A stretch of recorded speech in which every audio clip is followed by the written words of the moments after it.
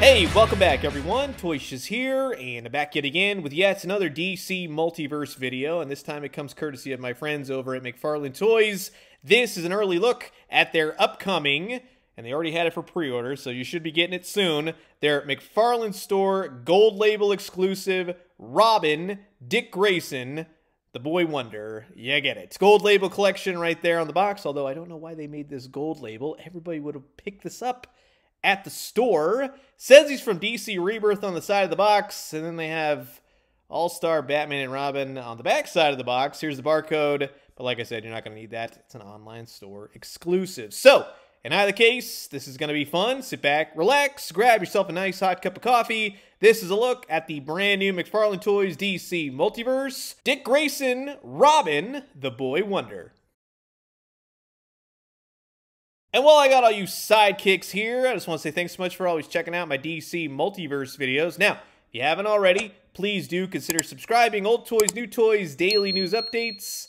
Guarantee you'll find something here that you like. Now, there's everything out of the box. He comes with, and this is cool, it's a rope connected to a batarang. And that's all it is. And I used to make these all the time back in the day with my Kenner Batman figures. Don't want to get a knot in it. All my old ones have knots in it, that's for sure.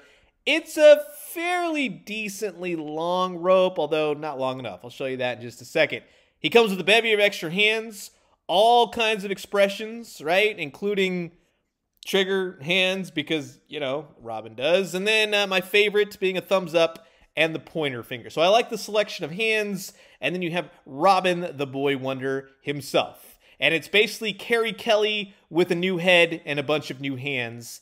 And I know this is supposed to be Dick Grayson Robin, but with that head sculpt right there, with that smirk, that smarminess, this is Jason Todd to me, okay? And for those of you wondering, well, he's kind of got a big head, he's kind of goblinish. I've heard that a lot. You can talk to Jim Lee. Children, younger teen characters are always drawn with big eyes and larger heads. That's just how it goes. This works for me in terms of what I think about with Jason Todd, not Dick Grayson, we'll just say. Now, being that it's a repaint, reuse of the Carrie Kelly Robin from The Dark Knight Returns, you're going to get the same exact articulation, but the main hiccup, I'm going to say, is in the flesh-colored paint. And we'll just say, once it starts to get into the joints, it starts to fleck off. And that, overall, is what I'm most disappointed about because it looks terrible. It really does, and I'm bummed about that. Say what you will about the legs. He looks like a wooden puppet.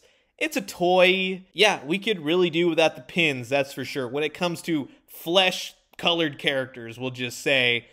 But really, it's the paint that bugs me the most, because it is sloppy, and it gets in the joints, it's flecking off, to the point where I don't want to move it around too much, because I don't want it chipping anymore. Now, he does have the older articulation before they started updating it. He does have toe articulation. He's got the little mini green boots, the elfin boots. To me, this is classic Robin. It's not, again, Dick Grayson to me. It's definitely Jason Todd, and I like that more so because now Dick Grayson to me is always going to be Nightwing, whereas Jason Todd was just the tragic Robin. And with all those extra hands, you can really pose him out properly. You can have the pointer hand, right?